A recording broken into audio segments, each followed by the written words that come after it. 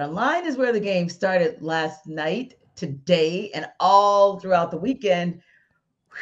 But where did it maybe stop for the Falcons or for one particular individual? So we're going to get right into it, guys. We are not going to play games with you today because I ain't playing with Jarvis y'all has today, man. thoughts, JD I ain't has playing with y'all thoughts, today. J-Bo has thoughts. As I you ain't playing with know, y'all today, when man. he starts to put the hoodie on, it's Yeah, man, it's going down, problem. man. And you know what, Jarvis? I understand. I truly do understand any and every direction you want to go in. It's like we told everybody yesterday that this was going to be a day where we debrief you on this game. We were just hoping that we're going to debrief you and be able to tell you that, hey, the Falcons made some headway in the NFC South and they are now at 500. Oh, Dot, dot, dot.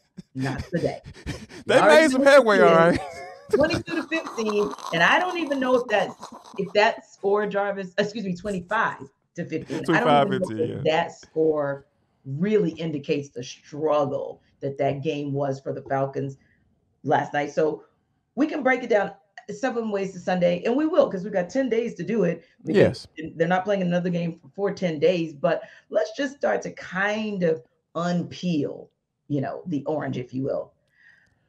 Would you like to go with the obvious first, Jarvis, or Of course. Like, let's what, just what, let's just where knock else would I the gonna want to game. start this doggone segment? Just Because go ahead and ask them, Jarvis. I mean, if your quarterback is making rookie mistakes, like scrambling around and scrambling to the ground to throw a ball, basically when you're already in the grass, but that ball could potentially be caught for a pick six, because you're not technically all the way in the grass. You're like right there on the edge of it. man, You got lucky; they called you in the grass, but that could have gone a whole different direction. So Jarvis, if Marcus Mariota is out here making decision-making rookie mistakes, why are you not playing the real rookie?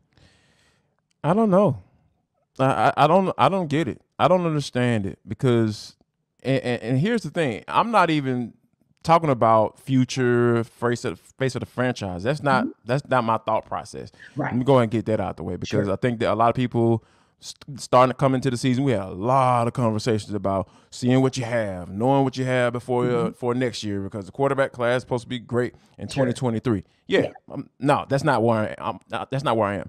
I'm specifically talking about a 7-year veteran making rookie mistakes. Agree. Dan Orlovsky is going to be forever known as the guy to run out of the back of the end zone untouched. Like he chose to run out the back of the end zone for a safety, right? I think we can probably point out 3 to 4 plays that were Dan Orlovsky like last night. And Dan Orlovsky was a career backup for the most part. Mhm. So that's what we're talking about. Yeah. That's what we're talking about. We're talking about a guy who's supposed to be projects as a career backup. Yes. And you drafted this dude last year, with in mind to say, hey, this is a guy that we feel like we can work with. Mhm. And for all the people saying, well, he's going to make those rookie mistakes every game. I'll argue against that and say, hey, Arthur Smith is a good enough play caller to make sure that Desmond Ridder doesn't make as many mistakes as he possibly could if he were just to let him off. It's because I don't think the game plan isn't going to change if No. Desmond Ridder comes into the game. We Right. know he's going to run that rock 35 to 40 times as much as possible, just like the Mhm. Carolina Panthers did. Yeah. They ran the football and they ran the football till they couldn't run it anymore. You know what I'm saying? So I think that when we talking about a veteran quarterback making all these mistakes, and we sitting here have to watch that crap because that's what it was. That was crap. That was Yeah. crap. And then you got the national media, and you already know everybody's about to go in now because Mhm. these are the same folks that said that this team was only 2 games. They were only good for 2 wins. Mhm. So you sitting up here proving people wrong, and then you prove them right. Yeah. Because Marcus Mariota's out here. I literally, there were plays where I was just like, what were you thinking? Yeah. Yeah. What were you thinking? And then we talked about it yesterday. We begged of him not to just go with the first read. Like, can you just every now and again go through progressions. I mean, it was like the Panthers defenders, and I'm just going to say all defenders. I'm not even going to like break it down and say, oh, well, the secondary. No, no, no. All 11 of them knew where you were going. Right. All 11, every single time. Shaq Thompson had a pick six. Dropped it. Like Dropped it, T. Shaq Thompson was like, oh my God, this dude gave me a Christmas gift and I gave it back. Crimmer girl, Crimmer. A little Crimmer gift. Oh my God. But you know, it's one of those things where it's so frustrating because we're seeing it real time and we're trying to understand that, like you said, as a 7-year vet, why you're not seeing it, because we're seeing it and we're confused as to why you're not. And I think the other piece there is this, and I'm going to play a little devil's advocate, although I do agree with you wholeheartedly, because this might be that situation where because you have the 10 days and because you're playing the lowly Bears when you do come back, this might be the prime opportunity to bring in Desmond Ridder. And quite honestly, this was kind of where I figured he'd come in. This was right. This is exactly where I said, yeah, I'm kind of seeing him coming around the week 10, week 11 situation. And here we are. But I'll be a slight devil's advocate and ask you this question. Taking nothing away from the miscues of Mariota, I would then venture to say, however, is it just, or is it really just the guy under center, or the guys protecting him and the injuries that are piling up along the O-line? Because I could have sworn, Jarvis, that we had sent a notification to Flowery Branch, maybe push notification, season, to say, go ahead, push notification to watch ATL day ones, because we pretty much kind of tell you guys, hey, here's what we think. Drew Dahlman did not get the push notification. I am convinced of it. He did not get it last night, because I could have sworn we told him, make sure you don't even have to get pushed to the second level. Hold at the first. Hold. All you have to do. But I could have sworn I him being pushed back to the second, third, and 18th level last night. But it could have just been me. I don't know. So when you think about when you think about how the first game went, right? My whole thing is Drew Dalman can't become a better center during the season.